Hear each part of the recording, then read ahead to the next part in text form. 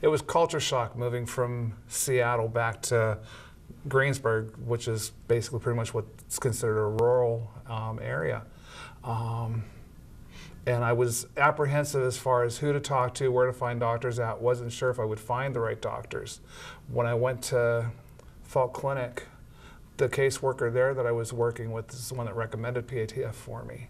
And I found everyone there was so easy to talk to and so genuine.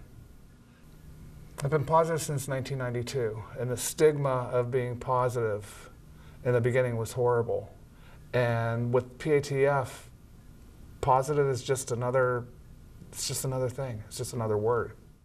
With my Social Security, it's not enough to cover most of my expenses, so occasionally I'll need help paying a utility bill. They've had help with the mortgage. Different funding that they've had has made life a lot less stressful. The food pantry once a month.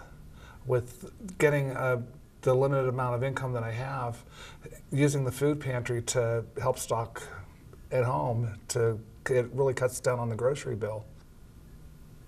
With what they've done for me, there's no way I could repay them for as much help as they've given me. So that's what I would let anyone know that came in that was in the same situation.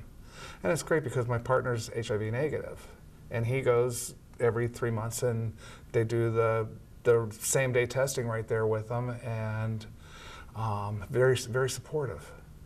I'm healthy because I don't have the concerns of trying to figure out how am I going to make ends meet, where am I going to get help at, if something does go wrong, who am I going to talk to? And there's always someone there to talk to.